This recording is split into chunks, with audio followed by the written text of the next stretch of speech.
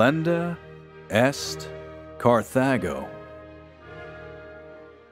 Fortune now puts before us the most glorious of rewards. In whichever way this battle is decided, should we not be at once the most foolish of mankind if we abandon glory and instead deliberately choose the worst of misfortunes? Charge then the enemy with the steady resolve to do one of two things: to conquer or to die. The Punic Wars, Part 6, Delenda est Carthago.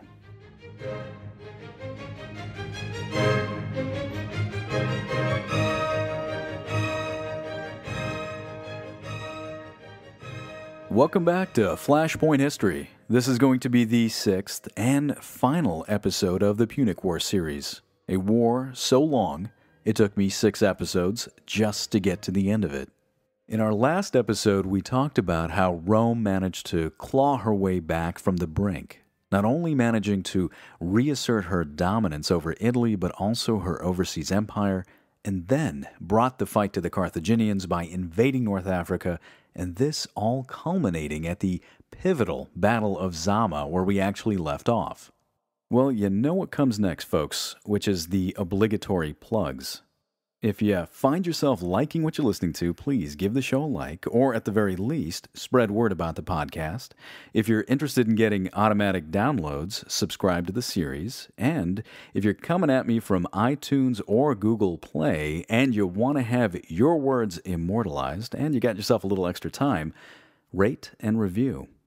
Now, just as with the rest of the episodes in the Punic War series, there is a video component to this podcast that is available on YouTube, the link for which is going to be in the description of the podcast below.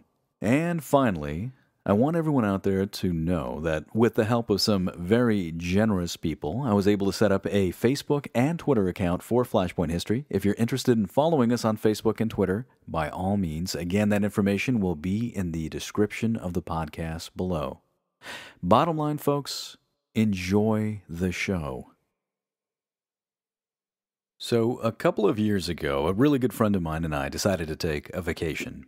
He is a mountain climber originally from Colorado, and his big thing is to climb the tallest peak on every continent.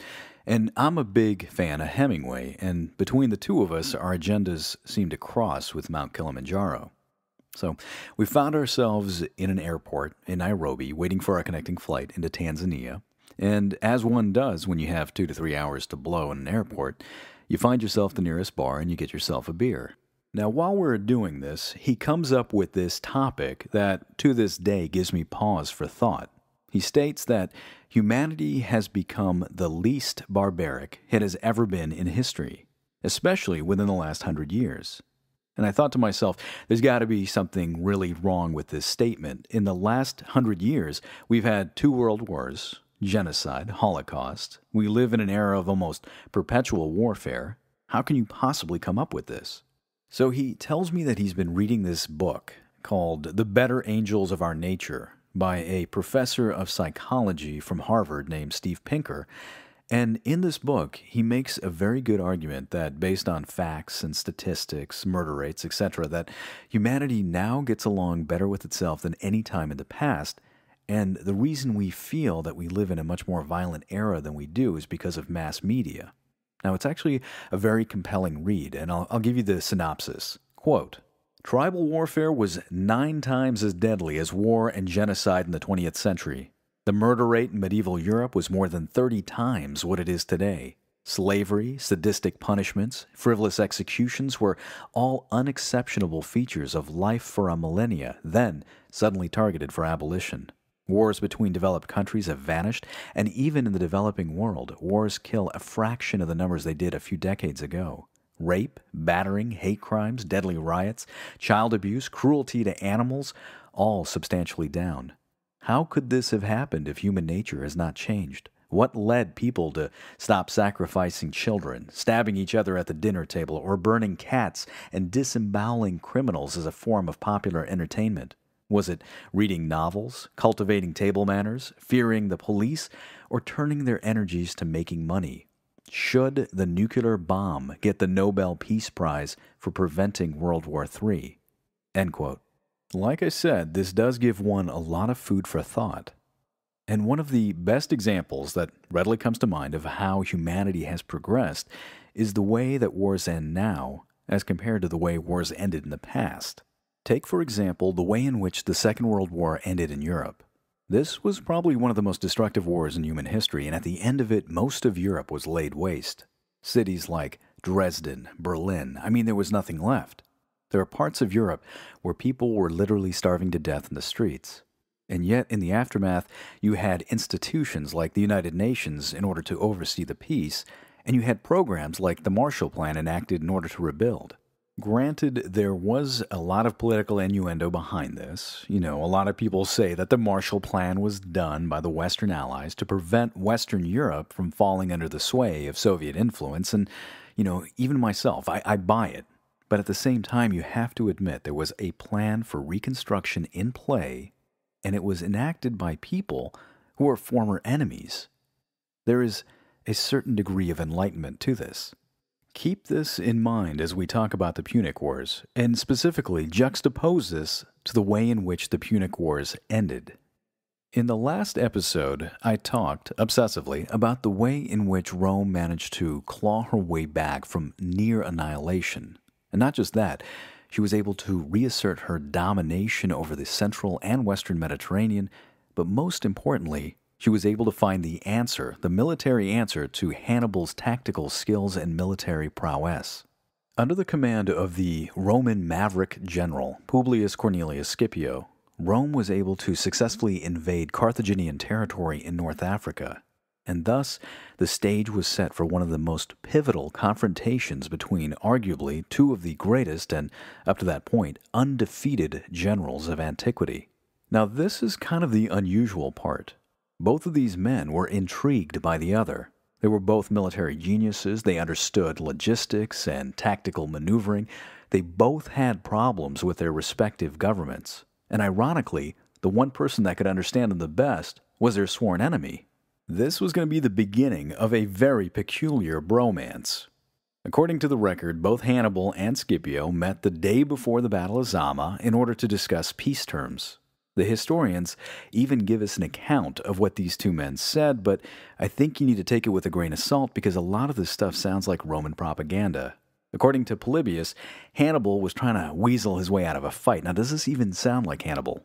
Quote, "It is about you that I am anxious, Scipio, for you are still a young man, and everything has succeeded to your wishes. As yet, you have never experienced the ebb tide of fortune. What then is the point that I am seeking to establish by these arguments? It is that Romans should retain all the countries for which they have thus far contended, and the Carthaginians should engage never to go to war with Rome for these. For I am persuaded that such a treaty will be at once safest for the Carthaginians and most glorious for you and the entire people of Rome." End quote. Yeah, right. You have Hannibal Barca, one of the greatest military minds of all time, coming across like a used car salesman. Scipio's response, I think, is equally Roman propaganda. You have to almost imagine Scipio standing on some sort of pedestal, the wind hitting him just right so that his hair is fluttering and the cape is flowing in kind of a defiant manner, his sparkly teeth kind of thing. Quote, "What then is the conclusion of my discourse? It is that you must submit yourselves and your country to us unconditionally, or conquer us in the field." End quote. You just gotta love the arrogant defiance of all this. Now, I don't know about you, but for me, it totally reminds me of the encounter between the Greeks and the Persians at Thermopylae, where the Persians came up to the Greeks and said, "Hey, you know what, we're going to be taking over your country, and we just need you to lay down your weapons, and we're all going to be cool." And the Greek response was, "Mulan labe," which means, "Persian, if you want our weapons, come and take them." Of course, at this point, peace negotiations completely fail. After all, Rome and Carthage have not gone this long and fought this many conflicts in order to turn back now.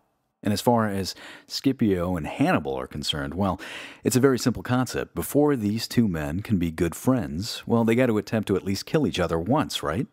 The very next day, on October 19th, 202 BCE, which, again, folks, all dates are before the Common Era unless specified otherwise, These two massive armies, with their undefeated military genius commanders, lined up on the field, and the Battle of Zama began.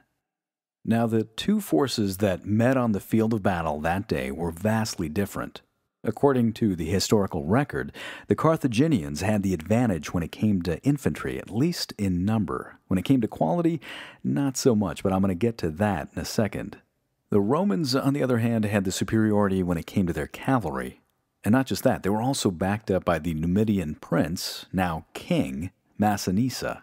Massinissa, if you recall from my previous podcast, was a complete and total prodigy when it came to any type of cavalry command. Ironically enough, Massinissa started the war fighting for the Carthaginians and actually had a big part to play in the death of Scipio's father and uncle while they were in Spain. Now, this was a fact that Scipio was willing to overlook when he saw Massinissa's skill. I guess in the end, winning on the battlefield meant more to Scipio than any type of family loyalty. Now, as I'd mentioned before, Hannibal's infantry was not exactly the best. It really consisted of a bunch of different contingents that the Carthaginian government kind of smacked together, threw at Hannibal, and said, hey, you know what? Good luck, because you're going to need it. Goldsworthy actually comments on this, quote, "The infantry in the center was split into 3 lines, mirroring the Roman formation. The first line was composed of Ligurians, Gauls, Balearic slingers, and some Numidians. This appears to have been the remnants of Mago's army brought back from Italy, Mago being Hannibal's deceased brother. The second line consists of troops raised for the defense of Africa, Libyans, and a strong contingent of Punic citizens making a rare appearance as a formed unit during the wars. The last line, held back a couple hundred yards behind the second, consisted of his own veterans, a mixture of many races, nearly all now equipped with Roman armor and shields." End quote. Compare this to the Roman legions. These men had been trained ad nauseum for years to work as a cohesive unit. Scipio had done a masterful job when it came to their training. In fact, he incorporated the Cannae legions into his army. If you recall, these were the men that had been defeated at the Battle of Cannae and were put into exile by the Roman Senate for over a decade. These men had been waiting for 14 years for a chance of redemption. When it came time for that all-important pre-battle motivational pep talk, Scipio had to give one speech to his homogeneous men, whereas Hannibal had to delegate to several different commanders in order to get his point across. Livy gives us a poignant, if not somewhat corny and melodramatic, description of the scene. Quote, "There was a confused roar as his soldiers shouted encouragement to each other in a wide variety of languages. A vast army sharing neither language, culture, weaponry, clothes, nor appearance, and not even united in the reasons why they fought. The auxiliaries were there for the money and the prospect of plunder. The Gauls had their own special and long-standing hatred of the Romans. The Moors and Numidians were terrified by the prospect of a future tyranny under Massinissa, who was now no longer powerless. As for the Carthaginians, Hannibal reminded them of their city walls, the gods of their homes, the tombs of their ancestors, their parents and children and wives, all cowering in terror. He played upon their hopes and fears, picturing for them 2 dire alternatives with no middle way between, either slavery and death, or else domination over the world." End quote. So, just to recap, this battle was brought to you today by greed, hatred, fear, and Carthaginian self-interest/self-preservation. Any questions? Hannibal's master plan was to smash through the Roman center. He didn't have the cavalry that he did in previous battles, so his chances of flanking and enveloping the enemy were almost nil. So the first thing that he did was send in the elephants. This was a tactic that worked really well against the Roman general Regulus when he invaded Carthage in 255, and he figured if it worked then, it's going to work now. But he was dealing with Scipio, and this was a game of chess. Both men could understand the other person's move 3 moves in. According to the record, Hannibal had about 80 elephants under his command, which was a lot for a Carthaginian army, which also implied that they were probably hastily put together and poorly trained. Now, the standard Roman army consisted of these packet of men that were arranged in squares known as maniples. Maniples had about 80 to about 120 men in them, about the size of a modern-day company. The standard deployment consisted of arranging these maniples in a checkerboard pattern in 3 lines. The first line was known as the hastati. Now, the Hastati were the younger men, and the theory behind it was that, they were younger, more vibrant, more rambunctious, perhaps a little bit more stupid, and therefore much more eager to engage in battle. Now, if you managed to survive the Hastati, you were graduated up to the second line known as the Principes, who were the men of prime age. And this was followed up by the Triarii, who were men of the quote-unquote seasoned age, and their purpose was to provide kind of guidance for the rest of the men. Now, of course, the Triarii and the Principes would also engage in battle as well, and as I had mentioned before, they were arranged in a checkerboard pattern, and the idea behind this was that if the first line began to waver or there were gaps that opened up, the second and third line could kind of plug those. So it was kind of a flexible offensive system. Scipio had the inclination that Hannibal was going to send in the elephants first. And so, instead of arranging his maniples in the standard checkerboard pattern, he arranged his maniples one directly behind the other in order to create these alleys between the men. Now, to prevent the Carthaginians from seeing what he was doing, in front of these maniples he arranged a line of velites, which were skirmishers, in order to block the view. Now, as the elephants got closer and closer, Scipio had his men sound their trumpets and bang their swords against their shields in order to create this cacophony of noise. Many of the elephants panicked and began to retreat.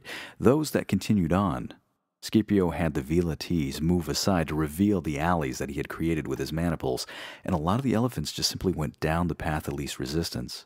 The Roman soldiers on either side of these alleys were anything but passive. They were trained by Scipio to throw their javelins to take out the elephant drivers, and with that, Hannibal's great elephant charge completely failed. What's worse, the elephants that retreated smashed back into Hannibal's front line, taking out a good chunk of his infantry and smashing into his left cavalry wing, totally destabilizing it. Scipio, watching all of this unfold, recognized an opportunity when he saw one, and with that, he sent in all of his horsemen on both wings in a two-pronged attack. On his left flank, he sent in the Roman cavalry under his sub-commander Laelius to take on the Carthaginians on that side, and on his right wing, he sent in Massinissa with the Numidian light horse against, ironically, the Numidian horsemen that were fighting for Hannibal. Now, this wasn't going to be the first or last time in history that you have people of the same ethnicity trying to fight and trying to kill one another. There's a great example during the American Civil War where you had this Northern Irish Brigade taking on a Southern Irish Brigade at the Battle of Fredericksburg. This was a fight where when both sides saw each other, they were like rooting and hollering and yelling and taking off their hats and kind of, hey, this is like recess for them. Until they figured out that, hey, wait a minute, these guys are the enemy, and they had to level their rifles and start shooting at one another. In any case, the cavalry clash that occurred that day was fairly inconclusive. Neither side really gained much of an advantage, but Hannibal realized that this was probably just a matter of time. He knew that his cavalry was outnumbered and for the most part outclassed, and so he gave the order for his horsemen to evacuate the field, because he guessed, and guessed correctly by the way, that if he did this, he would draw off Scipio's men. And that's exactly what happened. The battle at this point, despite the military finesse and genius of the commanders on both sides, essentially became an infantry brawl. And the best way to think about it is in terms of a giant tug-of-war. Both sides had 3 lines of men. Scipio sent in all 3 of his. Hannibal only sent in his first 2, keeping his canny legions, his veterans, in reserve. And it seems kind of like a dumb move, but Hannibal's plan was that his first 2 lines were going to weaken Scipio's forces, and then his veterans were just going to march in triumphantly and do kind of a mop-up operation. When both sides got into close-quarter combat, the fight went something like this. And again, think of it in terms of a giant tug-of-war. Scipio's first line, the Hastati, the youngsters, smacked into Hannibal's first line, driving him back. Hannibal's first line retreated into his second line, who reinforced him, counterattacked, took on the Hastati, destroyed them, and pushed them back. The Hastati retreated back into Scipio's second line, the Principes, who counterattacked, smacked into Hannibal's vanguard, and at that point, Hannibal's first 2 lines began to disintegrate. Polybius's account of this is, well, it's a little biased, and I had to paraphrase it in order to make it sound cool and make it flow. Quote, "The whole affair now became a trial of strength between men at close quarters. The Romans, however, trusting to the steadfastness of their ranks and the excellence of their arms, still kept gaining ground. their rear ranks keeping close up with them and encouraging them to advance, while the Carthaginians did not keep up with their mercenaries nor support them, but showed a thoroughly cowardly spirit. The result was that the foreign soldiers gave way, and believing that they had been shamelessly abandoned by their own side, fell upon their own men as they were retreating. They now fought with even more desperation, and thus it came about that their charge threw the maniples of the hastati into confusion. But the officers of the Principes caused their lines to advance. However, by now, the greater part of the mercenaries and Carthaginians had fallen either by mutual slaughter or by the sword of the hastati. Those who survived and fled, Hannibal would not allow them to enter the ranks of his veteran army, but instead ordered his men to lower their spears and keep them back as they approached. End quote. Think about this. This is kind of like the Eastern Front for the Russians in the Second World War. If you're not shooting at Germans and you try to retreat, you're going to get shot by your own people. The Romans at this point had the opportunity to really press the offensive. They could have just slammed directly into Hannibal's veteran infantry, but I think if they had done that, it probably would have resulted in disaster. This is kind of what Hannibal was expecting, but Scipio saw this. And to his credit and to the discipline of his men, he was able to reform them right there in the field.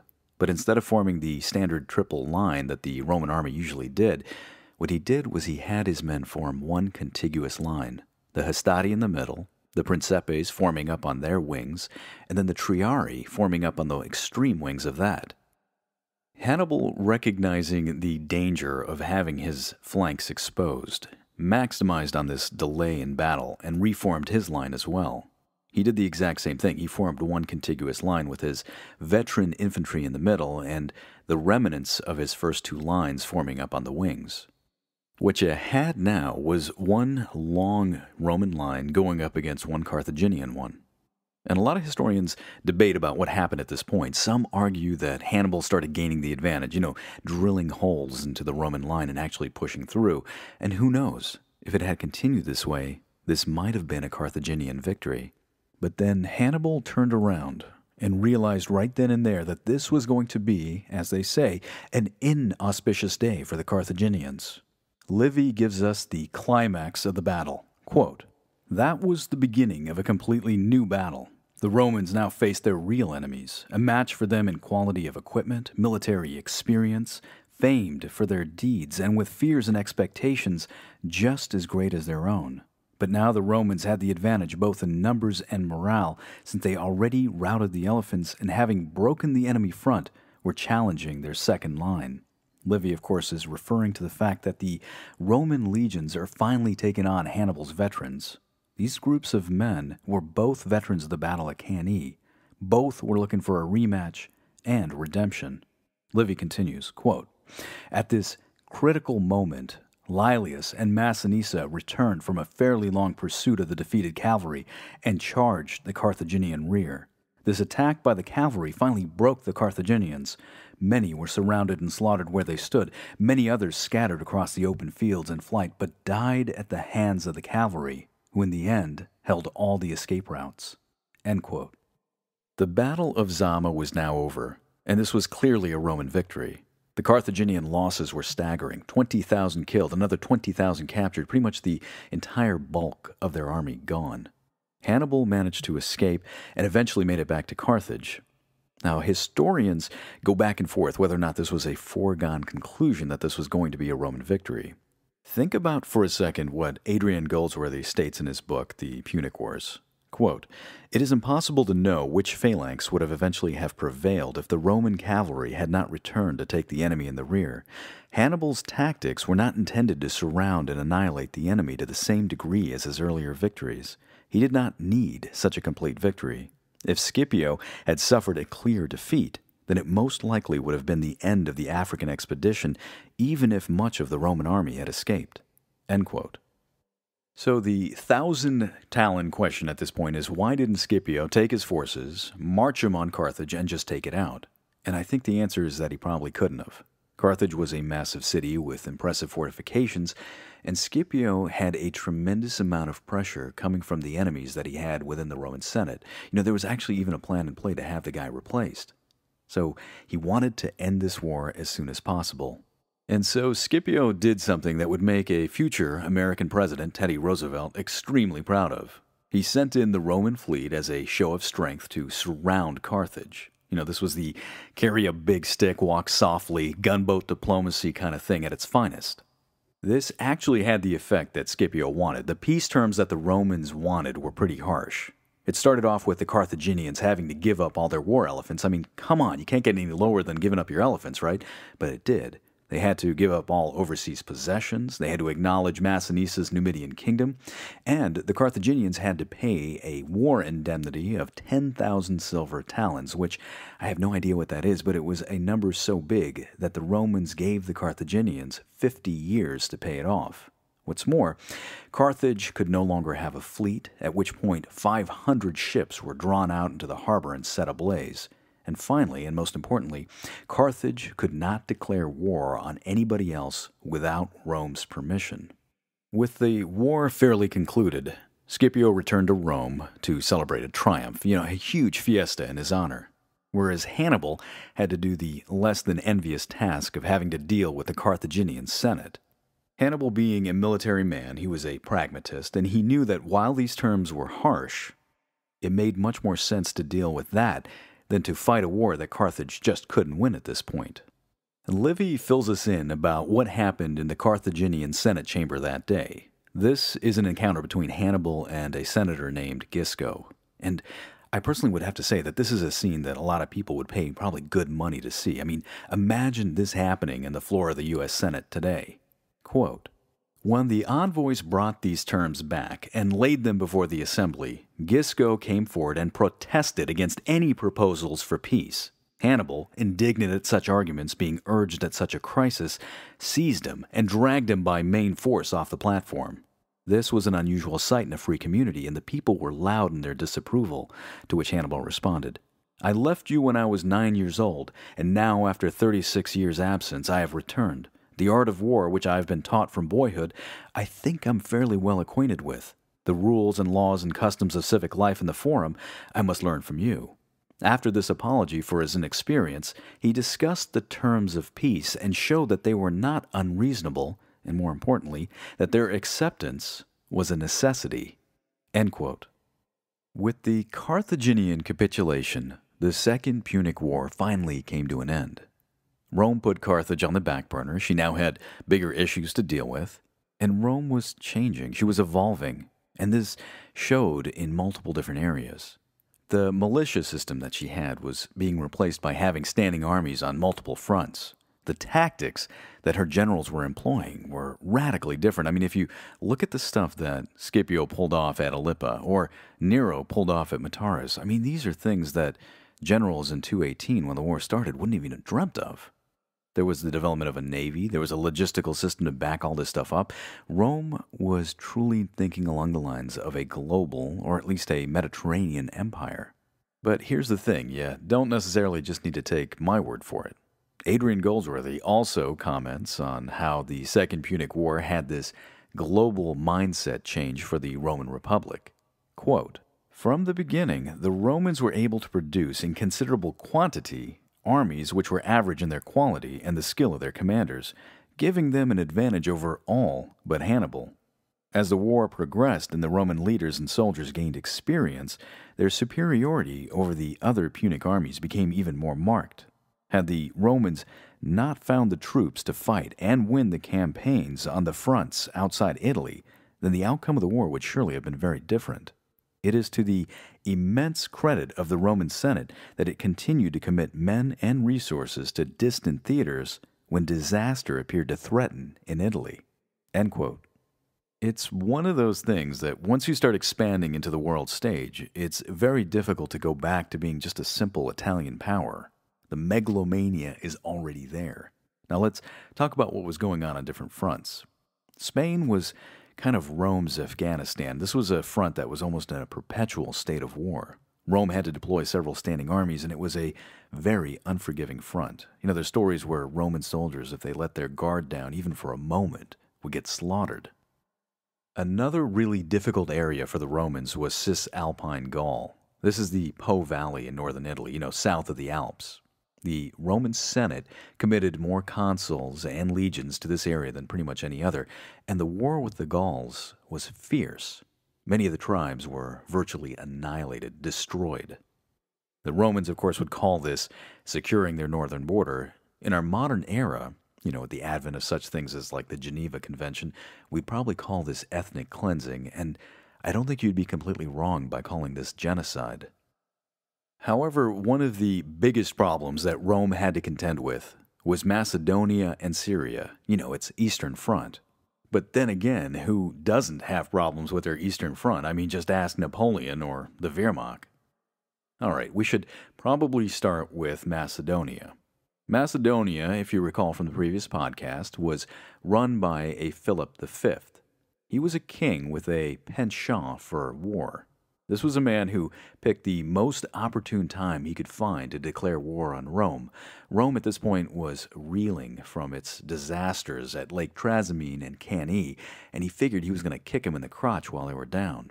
Now, the war between them was essentially a Greek versus Greek affair. The Romans figured out a way to get the Greeks to slaughter one another and then sat back and watched them do it. At the end of this war, there was this uneasy truce between Philip and the Senate. The Senate was busy taking on the Carthaginians, and they figured they're going to throw this guy a bone. They gave him an easy peace deal. Philip completely maximized on this reprieve. He started making deals with other empires, including Antiochus III of the Seleucids, who occupied Syria at the time. He started expanding his sphere of influence and began attacking other cities. He invaded Asia Minor, took on cities like Samos, Miletus, Pergamum, and this began to worry the other Greek city-states.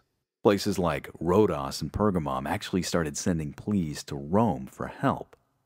The Romans had to debate about what they wanted to do. There was a big portion of the Roman Senate that didn't want anything to do with the Greeks. But the pro-war faction actually had a precedence. They stated, hey, you know what?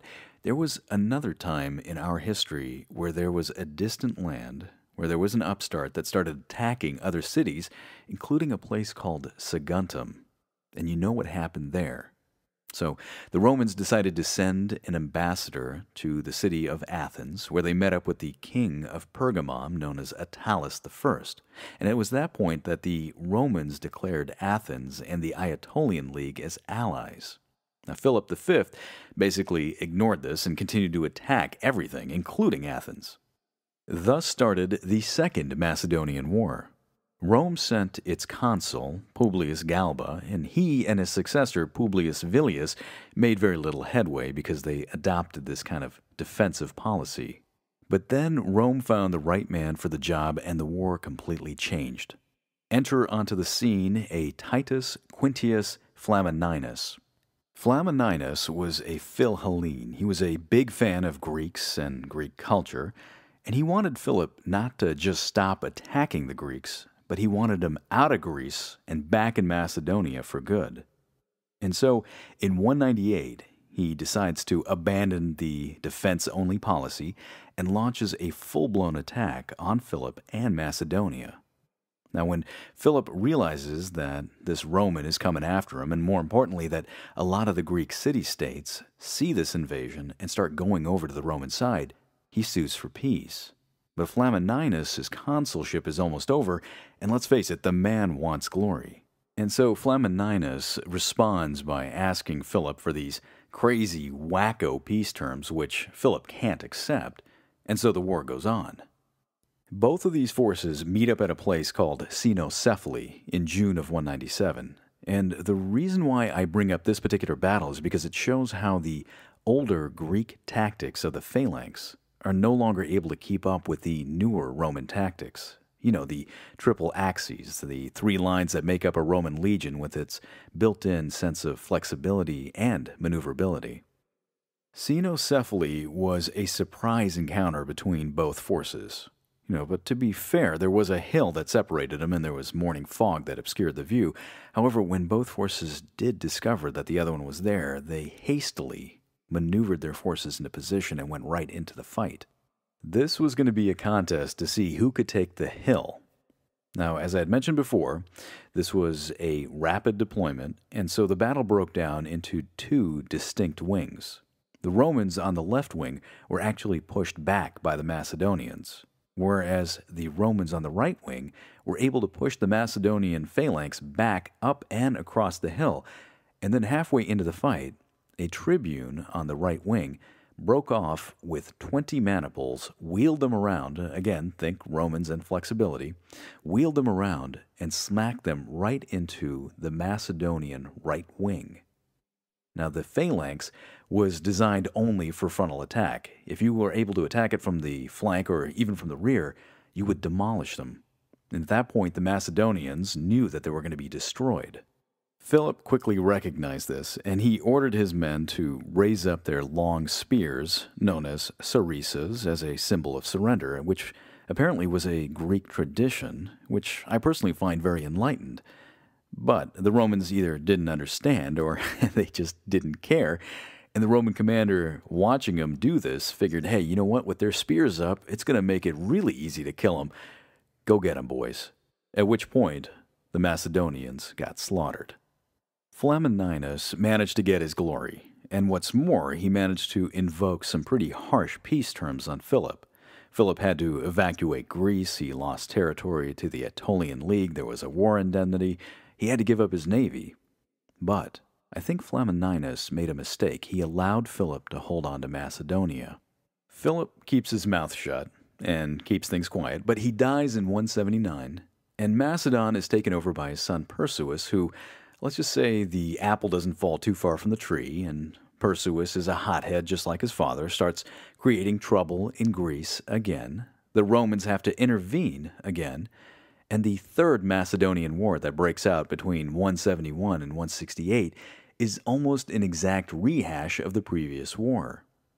Perseus decides to take on the Roman army under the command of Lucius Aemilius Paulus at a place called Pydna in 168. Now, see if any of this sounds familiar.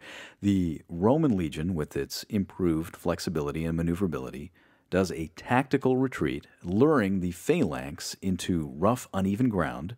The Macedonian line loses cohesion, at which point the Romans manage to outflank them and destroy them. But here's the difference. I mean, after all, you can only beat up on the Romans so many times before they learn their lesson. This time, they take Perseus into custody, put him into chains, parade him around in a Roman triumph, and then have the sense to have him locked up or executed. As far as Macedonia is concerned, well, Macedonia is no longer an independent state. It's well on its way to becoming a Roman province, and you know what? It only took the Romans 3 wars to figure this out. The Macedonians weren't going to be the only people to give the Romans a hard time on the Eastern Front. There was also the Seleucid Empire. The Seleucids were one of the successor states that formed when Alexander the Great's massive Macedonian Empire broke up into 3 parts. The leader of the Seleucids was a man named Antiochus III who, well, to say that he didn't have very much love for the Romans is a bit of an understatement. This was a man that also had a habit of attacking a lot of his neighbors, including the Ptolemies. In 201, he engaged and utterly defeated an Egyptian army at a place called Panemon, which allowed him to complete the conquest of Syria in 198. This was going to be the same man who one day was going to shelter Hannibal when he was forced to flee from Carthage, but, more on that in just a little bit. Antiochus is somebody that I would have to say was a bit of an opportunist. He saw what was going on in Macedon and in Greece, and he realized that there were a lot of Greeks and Macedonians who did not exactly have a great deal of love for the Romans either. And so, in 191, based on this anti-Roman sentiment that was developing there, he decided to cross over the Hellespont and invade Greece.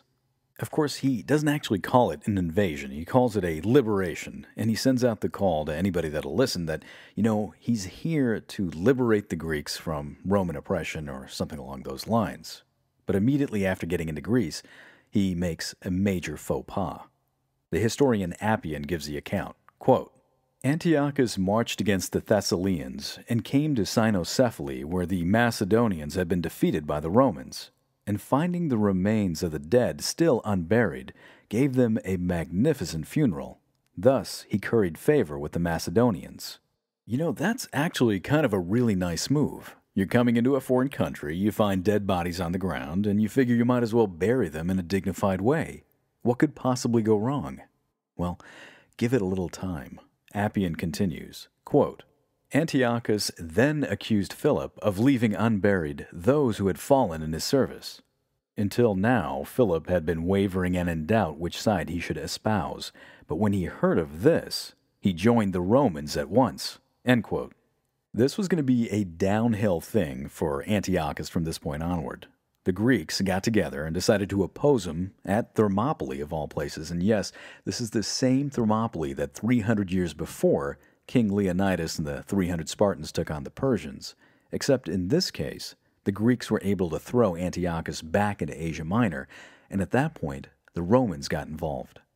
The Roman Senate opted to send Lucius Cornelius Scipio, who was the brother of Scipio Africanus, the guy that defeated Hannibal.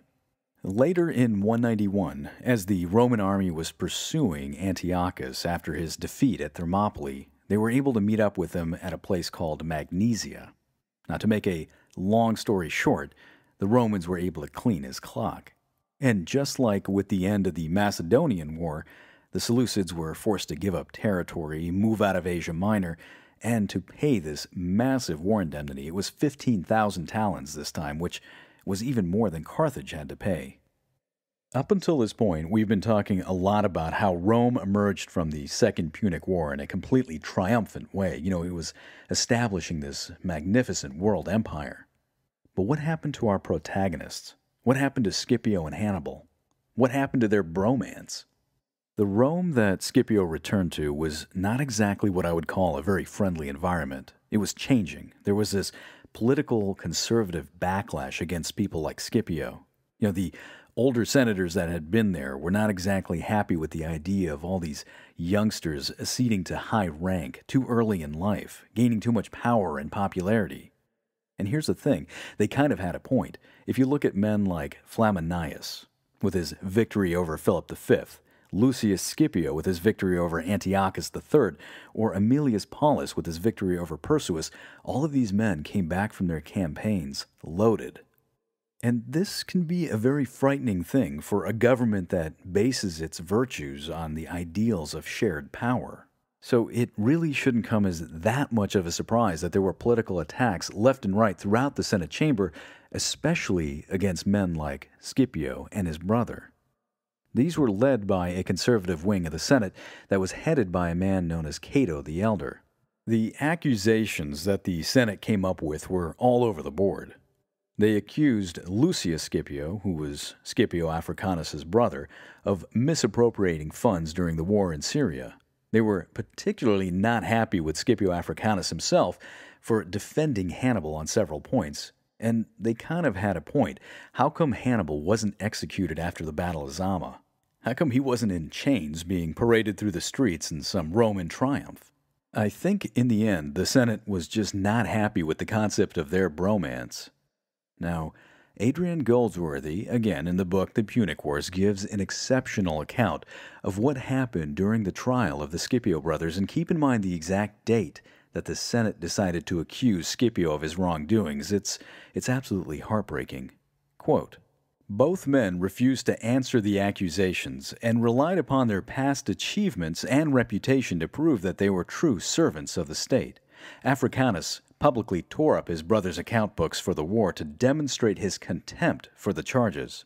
When his own trial was reconvened on the anniversary of Zama, stab in the back, he declared that he intended to go up to the temples of the Capitoline Triad and give thanks for his victory.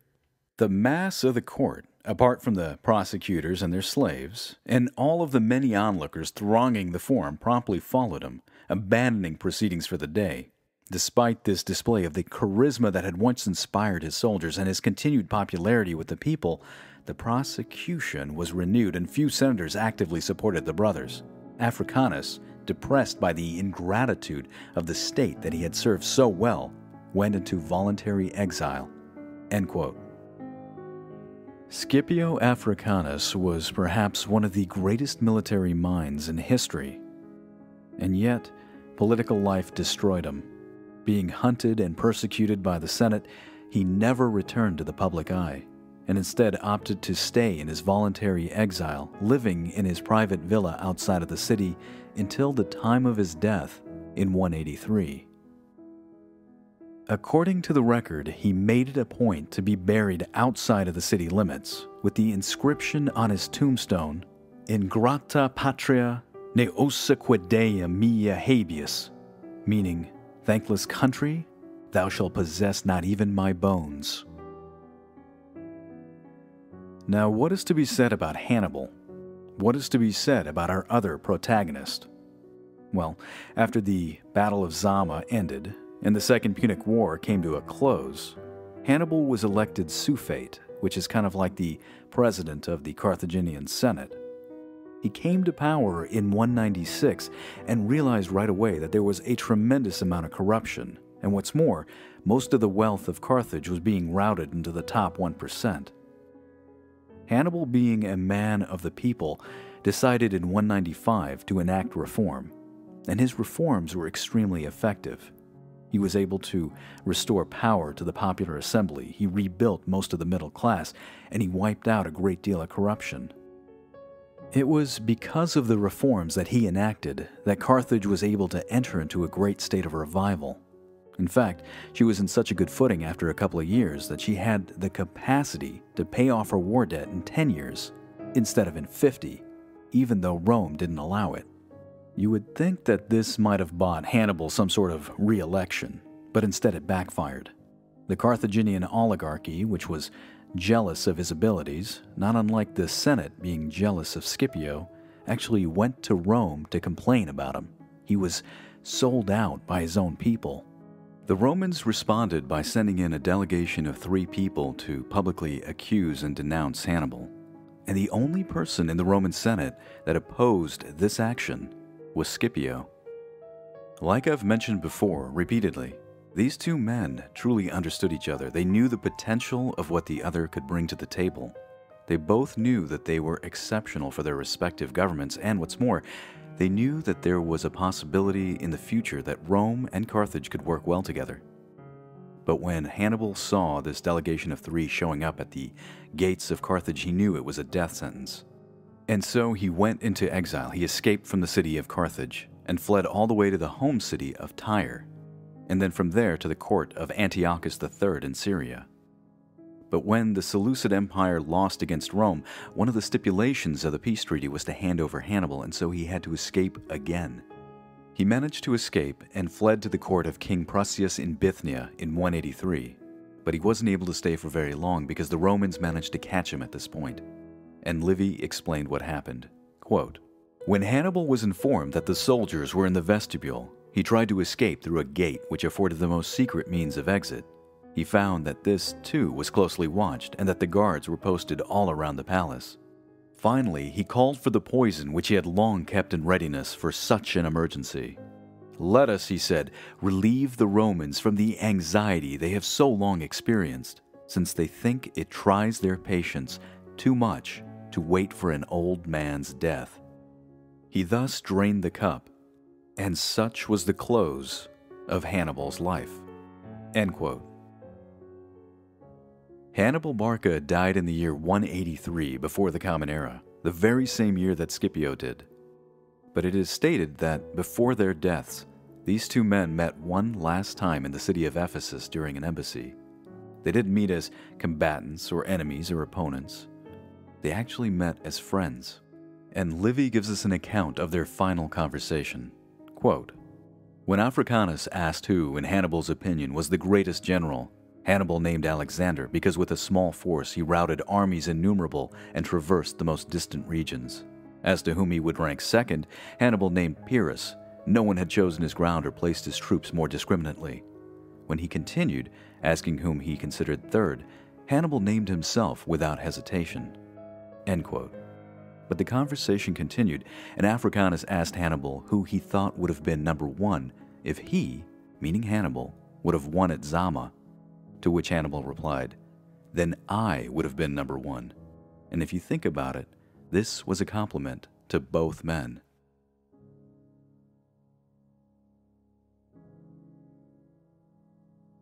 The lead up to the Third Punic War was a testament to Roman anxiety.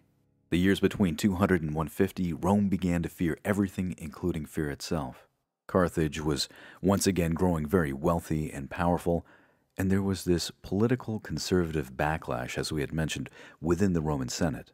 Men like Cato the Elder were gaining considerable amount of influence.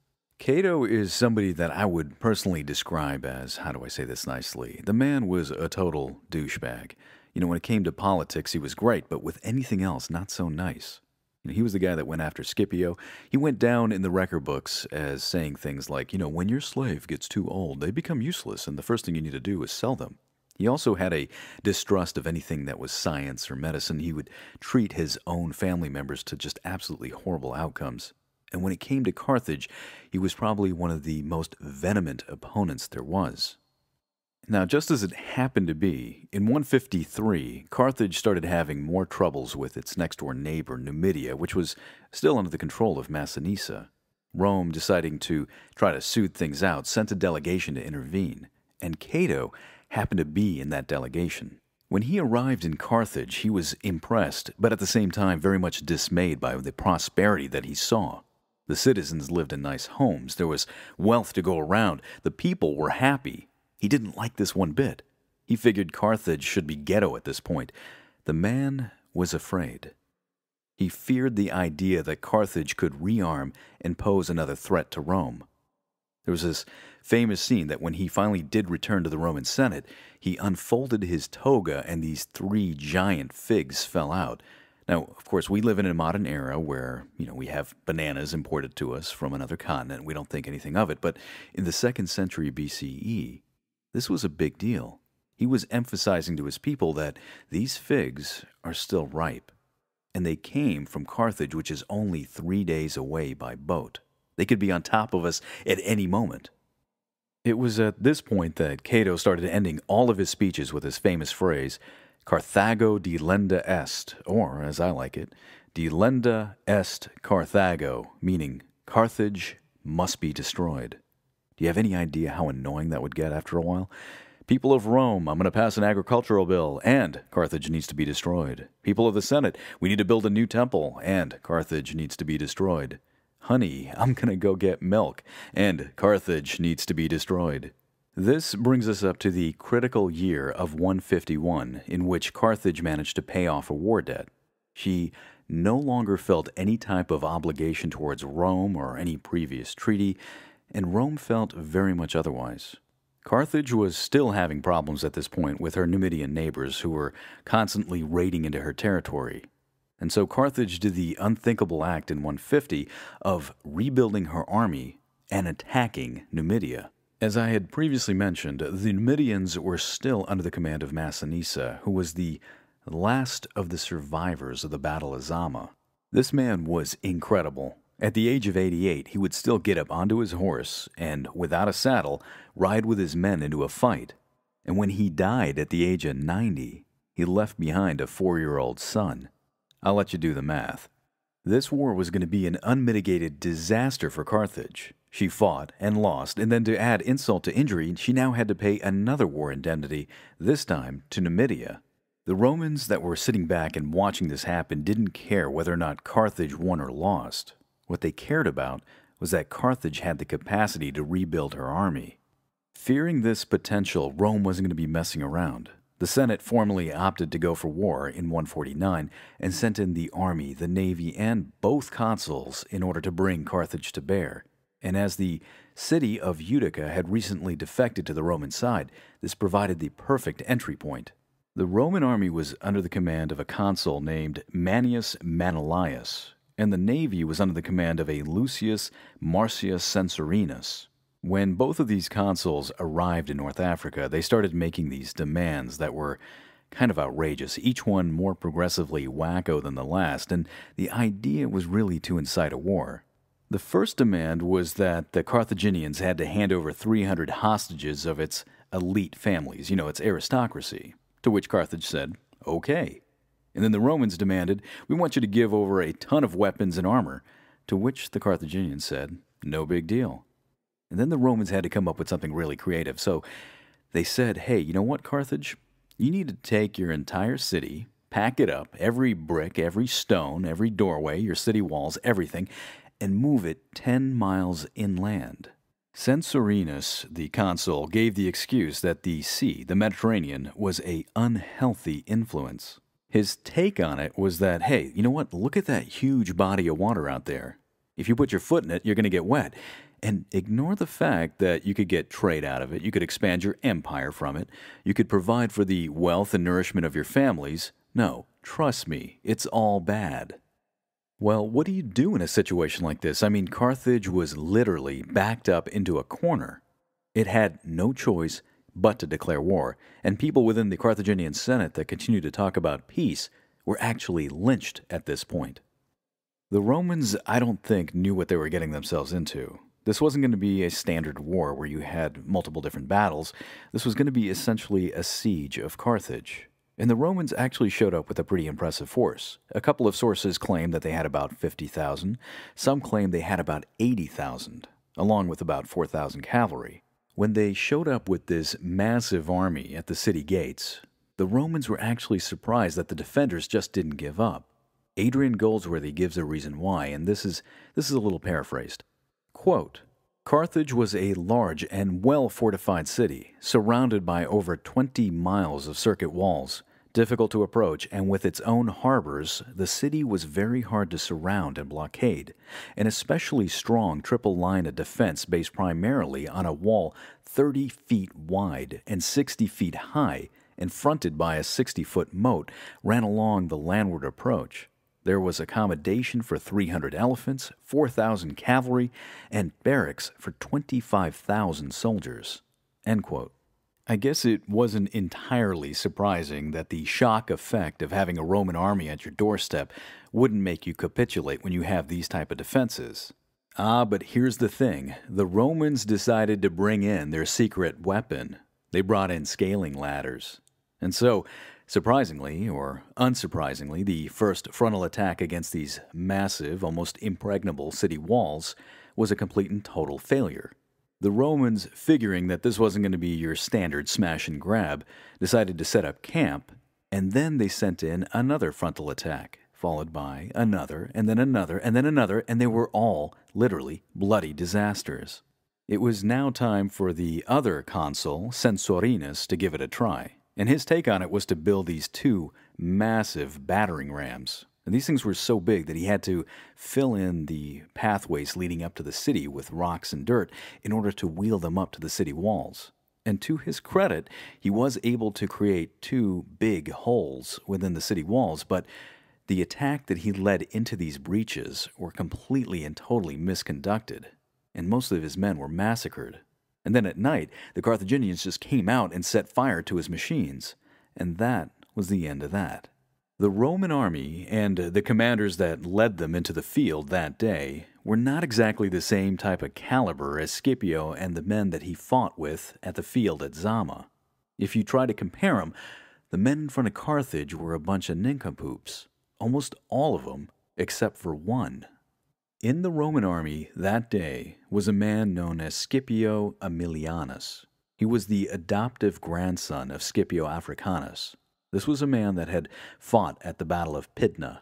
He had fought in Spain, which meant that he had learned his battle tactics in a completely unforgiving environment. And when the Third Punic War started, he came in as a tribune, which is about the level of like a colonel. But in North Africa, he worked at the level of like a general. There were several stories where, because of his fortitude and his insight and his military audacity, he was able to save the Romans from themselves from complete and total disaster. And he did this again and again. The man, very much like his grandfather, was a complete and total virtuoso when it came to anything military. He distinguished himself to the point where he was actually praised by Cato. In fact, as the year 147 rolled around and the siege of Carthage had now been going on for 2 years, the Senate was looking for someone to bring it to an end, and because of Scipio's exploits, the Senate lowered the minimum age to become consul for 1 year just to bring him in. And so, in 147, Scipio Aemilianus becomes consul of Rome and returns to the siege of Carthage to assume command. He was hailed by the people who wanted to see another Scipio in North Africa. Aemilianus was not somebody to waste time. He immediately deployed his forces to put pressure on the landward side, and that kind of occupied the defenders, and while they were occupied, he got to work blockading the harbor. Now, if you recall, the harbor in Carthage was kind of a wonder of the world. You could literally house hundreds of ships in there. He started creating this mole, which was like a dam to fill up the harbor entrance, and when the Carthaginians saw they could no longer get out that way, they had to tear down one of their own city walls in order to create a new entrance. Using this new opening, the Carthaginians sailed out one last defiant time to take on the Roman fleet. The battle that ensued was close, but when the Carthaginians tried to return to their harbor, they found out that the entrance was too small, a lot of their ships colliding with one another and ended up just bottling up the entrance. With that, the Punic fleet had to weigh anchor along the city walls, which made them sitting ducks. The Romans pounced on them, and with that, the Carthaginian navy was destroyed forever. Carthage was now cut off from the world, and the people inside began facing starvation. But our Roman commander still had to figure out a way to get inside, and he knew, based on the performance of his colleagues, that a direct frontal attack probably wouldn't work. And so Aemilianus ordered his men near the entrance of the harbor, right along the city walls themselves, to build the equivalent of a permanent siege tower. Now this was going to be a massive undertaking. It began in the autumn of 147 and would take months to be completed. In the meantime, Scipio took a portion of his army, rode out and found the last Carthaginian field army, and near the city of Nephrys, destroyed it. The spring of 146 saw the completion of this construction, and with that, Scipio Aemilianus gave the order that the city of Carthage should be taken by storm. His men poured over the siege works, they entered into the city and moved quickly. They took out the inner harbor, moved on to the agora, and stopped only long enough to strip the gold from the temple of Apollo that was located there. The resulting battle was this extremely gruesome urban warfare. Think of like Stalingrad in the 2nd century. People were fighting street to street, house to house, and in some cases the Romans and the Carthaginians were fighting room to room. The defenders of the city weren't exactly taking this lying down. They managed to inflict some serious losses on the Romans, but despite this, they were forced to fall back. And finally, they had to retreat to their walled citadel known as the Brysa. And it was here that the temple of Aesculapius was located, and they turned this thing into a fortress. The historian Appian gives us a street-level view of the fighting that occurred, and it's pretty graphic. And this is, of course, paraphrased. Quote, Scipio hastened to the attack of the Brysa, the strongest part of the city where the greater part of the inhabitants had taken refuge. There were 3 streets ascending from the forum to this fortress, along which there were houses from which the Romans were assailed with missiles. The Romans mastered these and then threw timbers from one to another over the narrow passages and crossed on as bridges. While war was raging in this way on the roofs, another fight was going on among those who met each other in the streets below.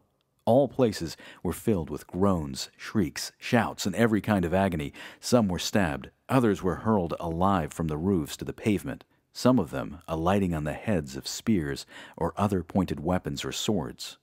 End quote. This is what you would call doing it the hard way. Appian continues, quote, When Scipio reached the Brysa, he set fire to the 3 streets altogether. Then came new scenes of horror as the fire spread and carried everything down. The soldiers did not wait to destroy the buildings little by little, but all in a heap, so the crashing grew louder, and many corpses fell with the stones into the midst. Others were still seen living, especially old men, women, and young children who had hidden in the inmost nooks of the houses. Some of them wounded, some more or less burned, and uttering piteous cries. Still others, thrust out and falling from such a height with the stones, timbers, and fire, were torn asunder in all shapes of horror, crushed and mangled. End quote. The siege of Carthage was now basically a slaughter. The remaining inhabitants of the Brysa decided to commit suicide rather than being taken alive, especially the Roman deserters. If Rome ever wanted to make an example out of anyone, it would be Carthage. The massive fires were continued, which gutted the city. The city walls were destroyed, every building torn down, foundations uprooted, temples and tombs looted. The 50,000 survivors out of an otherwise massive city were all sold into slavery and dispersed throughout the Mediterranean. There is even a claim that the Romans decided to salt all the fields so that nothing would grow there for 100 years. But I'm sorry to disappoint, the archaeological record doesn't actually support this last point. In either case, the Third Punic War came to a close, and Carthage was finally destroyed.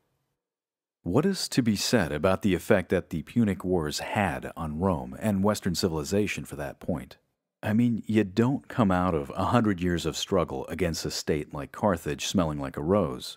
A lot of historians believe that there were precedences that were set during the Punic Wars that eventually led to the decline and fall of the Roman Empire. I've read in places that if it wasn't for people like Hannibal and the struggle with Carthage, that the Roman Empire would have never come into being, and subsequently then it wouldn't have fallen. I don't quite buy that. I feel, and mind you, this is my own personal, humble opinion, that Roman imperialism was always there. It was a hardwired aspect of the Roman psyche, and that the Punic Wars greatly accelerated her expansion, along with the development of more standing armies, a navy, the logistical system to back all that stuff up. But to go into this in any type of detail is beyond the scope of this podcast. I will say, however, that the Punic Wars did set in a particular precedence that I think is very thought-provoking, which is a Roman commander or general who had the ability to win multiple times on the field of battle using audacity of movement would gain the undying loyalty of his men. And when you have a situation where Roman troops are more loyal to a Roman general rather than to the state, well, then it only takes a matter of time before you have somebody that you add in a little bit of political savoir-faire, and then you have men like Julius Caesar crossing the Rubicon, bringing down the state, and implementing a single-person rule. And a single-person rule is kind of like a two-edged sword. It's kind of sort of fine if you have somebody like an Augustus, or a Trajan, or a Hadrian, or a Marcus Aurelius.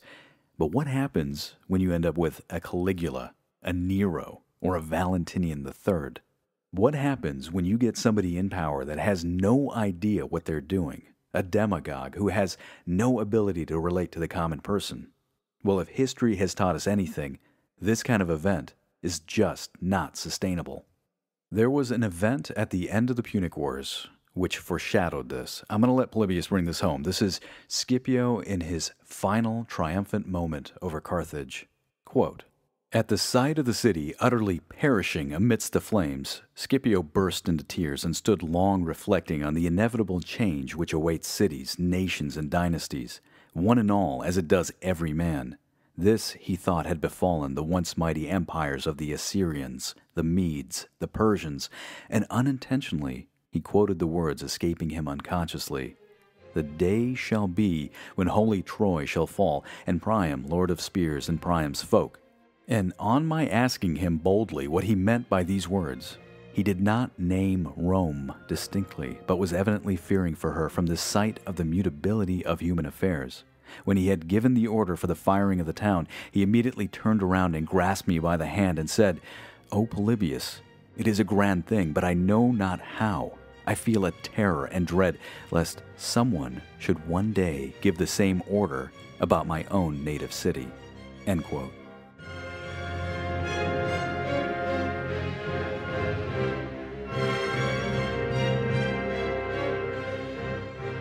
Well, that is the end of the 6th and final episode of the Punic War series. I really want to take this time to thank everybody out there for your time and for listening. In retrospect, for me, this has been a fascinating year-long journey into the world of the Carthaginians and the Romans, an entire year of research, reading, compiling, and writing to make the series that you now have before you. If you have enjoyed the Punic War series, please give it a like. If you are interested in getting automatic downloads, subscribe to the series. If you have a little bit of extra time, spread word about the podcast. And if you're coming at me from iTunes or Google Play, rate and review. Remember, your words immortalized. And as I had mentioned in the beginning of this podcast, Flashpoint History is now on Facebook and Twitter if you're interested in following. The information is going to be in the description of the podcast below. Now, in our next series, we're going to be leaving the fascinating world of the Punic Wars behind and traveling 1,800 years into the future, where we meet up with a man named Hernan Cortez as he takes on the Aztec. Now, I'm going to apologize a little bit ahead of time. It's going to be a couple of months before I'm going to get a chance to get back into podcasting. Life has a tendency to sometimes get in the way. However, if I do get enough responses, I will consider making a bonus episode to the Punic War series. Until next time, I want to thank everybody again for your time and for listening.